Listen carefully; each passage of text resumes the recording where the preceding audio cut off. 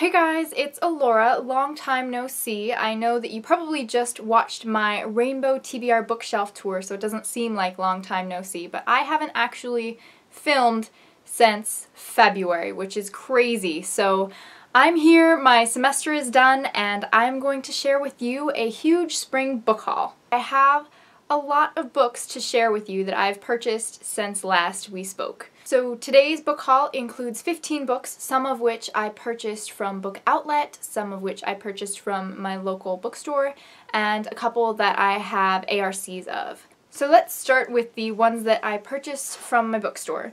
And the first one here is called Surprise, Embrace the Unpredictable and Engineer the Unexpected. This book is by Tanya Luna and Leanne Renninger. So about a month ago, I was flipping through my Psychology Today magazine.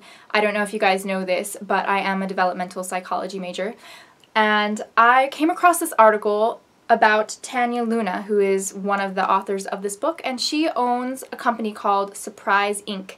And basically the point of this company is to surprise yourself and others with these fun activities that you would never think of to do on your own.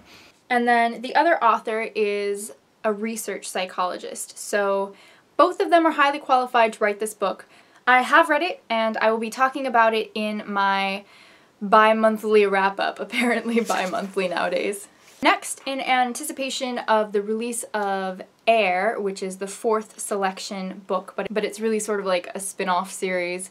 Anyway, I decided to pick up the selection stories, The Prince and the Guard, which are the 2 novellas that Kira Cass has out. It looks like one is from Aspen's point of view and one is from Prince Maxon, so we'll see. I haven't read this one yet, but hopefully it'll be fun.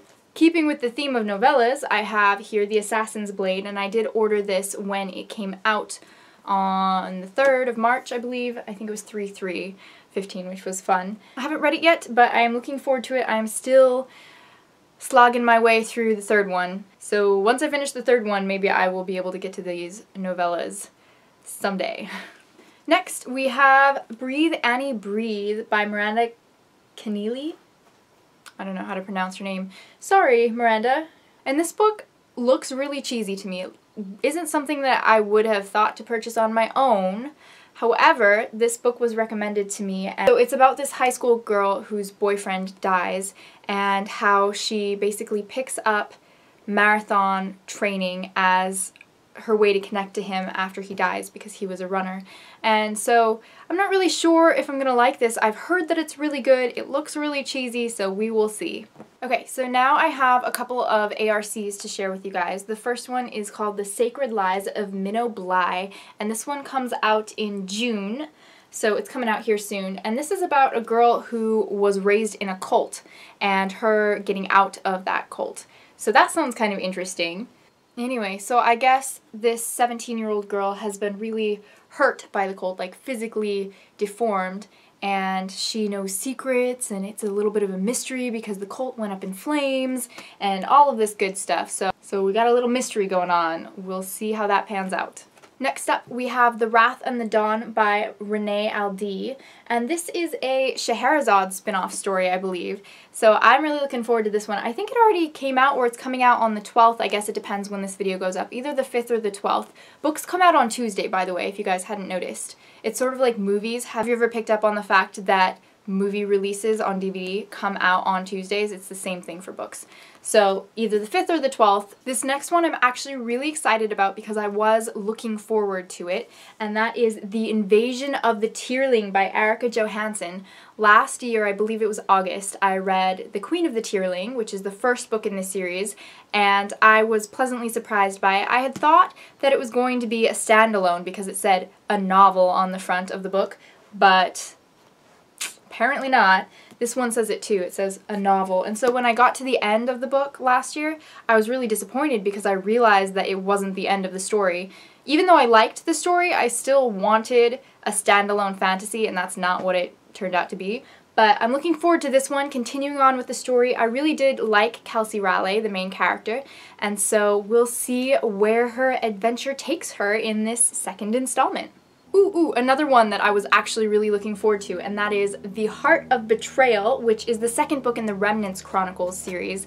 Now, I read the first one, which was Kiss of Deception, November, sometime like that. It was in the winter, and I had enjoyed it, and I wanted to continue on with the series to see what happened to the characters, so I'm excited about this one. It comes out in July, if you're curious, and I will hopefully be reviewing it. I'm trying to get back into the swing of things with BookTube since it's now summer vacation, so we'll see what happens with that. But the next book that I have to show you comes out in June, and it's called Fat Girl Walking: Sex, Food, Love, and Being Comfortable in Your Own Skin, Every Inch of It. And this is by Brittany Gibbons, who is this internet personality slash model slash positive body image person. So she's really funny, and I'm hoping that her book is really funny. I started reading it just a couple pages when I was sitting in line at the bank, actually. You know how you can drive up to the bank, and I was sitting in line waiting for that, reading this book. But I'm looking forward to it. It looks like it'll be really good. I always love body positive type books and people who promote self-love. So hopefully this book is as good as I expect it to be. The last ARC that I have to show you is kind of out of the ordinary for me, and it's called The Good Shufu: Finding Love, Self, and Home on the Far Side of the World by Tracy Slater. And this follows a woman who goes to Japan, I believe it is. Yes, it's Japan. And ends up a housewife.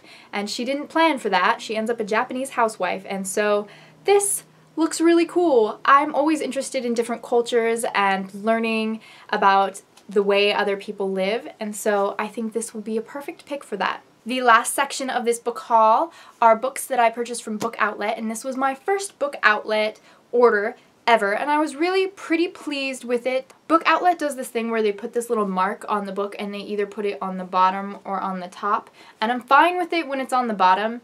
I don't mind at all because I'm just going to set it on a shelf and nobody's going to notice. But when it's put on the top, which there are marks on the tops of some of these books, it really, really annoys me. That's just my initial reaction from Book Outlet, but otherwise the books were in great condition and everything was copacetic. So the first one that I want to show you is Ugly Love. You probably saw me waving it around there when I was talking about the marks. But this is Ugly Love by Colleen Hoover. I have read one other Colleen Hoover book in the past, and that was Maybe Someday, and I really disliked it.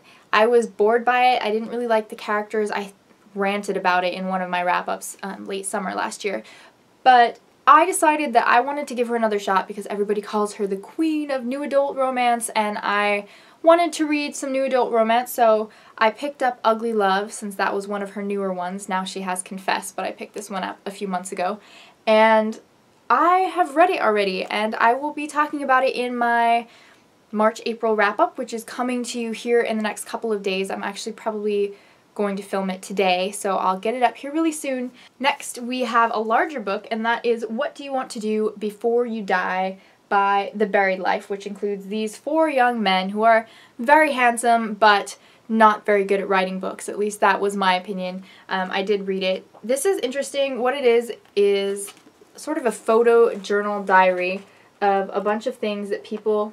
Is it upside down? No. People want to do in their life before they die. And there are a couple little stories in here about their own lives, which were interesting. You know, I liked reading about it, but overall this book was really short and I wasn't really a huge fan of it. My next treasure from Book Outlet was The Book of Broken Hearts by Sarah Auckler. I haven't read any other Sarah Auckler books yet, but I own another one, Fixing Delilah, and I'm really looking forward to reading this one. I've heard nothing but good things about it other than the fact that it's kind of a cheesy contemporary romance, but hey, that doesn't put me off. Who would we be kidding if we said that it did? So I'm really excited about this one. I can't really tell you much about this book because I don't know much about it and I don't want to spoil myself. Sometimes I like just going into books and not knowing much about them at all. Now that it's summer, I can shamelessly sit on the deck in the sunshine and read contemporary romance books. Next up we have a book that everyone was raving about last summer and I didn't pick up until just recently, and that is Since You've Been Gone by Morgan Matson. I haven't read any Morgan Matson books, but I guess she writes a killer road trip, summer adventure type story, and I'm really excited about reading this one. This book's premise is that there are two girls who are best friends, and one of them is very adventurous and one of them is kind of quiet and shy, and the adventurous one goes missing, which reminds me of Paper Towns by John Green. If you haven't read it, definitely read it before you watch the movie, guys. Anyway, when the adventurous best friend goes missing, the shy best friend gets a letter or a list or something with all of these things that she's supposed to do during the summer while her friend is gone. And it's sort of a story of her stepping out of her comfort zone. So it sounds really good. Everyone says it's really good. I have high expectations, which isn't really good going into a book. You should not have high expectations. Sometimes it ruins it. But I'm hopeful that it will live up to my expectations, so I'll let you know once I read it. This next book I'm really excited about, and you probably wouldn't think that I would be excited about it, but I am, and that is Vision in White by Nora Roberts. I have not read any Nora Roberts books, and I realize that she's a cheesy romance author, but I really wanted to read the series because there are 4, and it's called the Bride Quartet, so there are 4 books in this series, and each one follows a different person who is associated with weddings. So I think that this first one is about a wedding planner, which makes me endlessly excited because when I was younger, even just a few years ago, I was considering going into wedding planning. I mean, I was seriously considering wanting to be a wedding planner. And you never know, maybe I'll still do that at some point during my life. But I'm excited to read this book, to see behind the scenes of some weddings and just, you know, enjoy all of the drama and all of the beauty and all of the sparkles that come along with weddings. Okay, we are down to the last book that I have to haul for you today, and it's maybe the one that I'm most excited about, actually, which is silly because I got it a few months ago and haven't read it yet, but I really am looking forward to reading it. I'm almost a little bit scared because everyone says that it is amazing, and so I don't want to be let down like I was saying with Since You've Been Gone. But I should just get over it and read it, right? And the book is The Knife of Never Letting Go by Patrick Ness. So this is the first book in the Chaos Walking trilogy by Patrick Ness. From what I've heard, in this book, the main character and all of the characters can hear each other's thoughts. Beyond that, I don't really know anything about this book.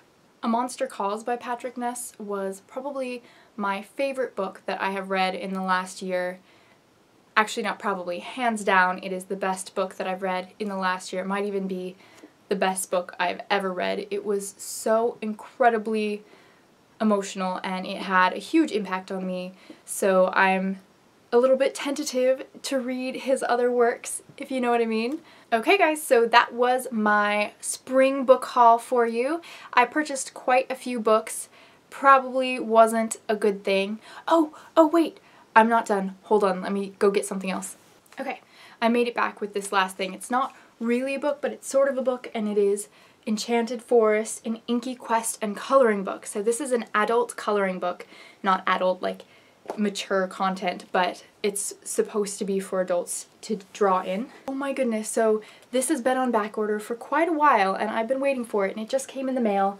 It is this beautiful coloring book with these absolutely gorgeous illustrations by this artist who designs things for Starbucks, and she just does pen and ink drawings, and it's gorgeous, so I wanted to share that with you really quickly. Anyway, so now I'm done. Thank you guys for watching this pretty large book haul. I hope you enjoyed it. Definitely check out my Rainbow TBR shelf tour if you haven't already, because I share with you all of the books that I own that I have yet to read, which is a lot of books and it's kind of embarrassing, but it's fun. I filmed it in February, just so you know, and didn't put it up until, you know, just a few days ago. Oops. Anyway, that's all for me today, so I'm gonna go now. I hope you guys have a wonderful day. Stay happy, stay healthy. Bye guys.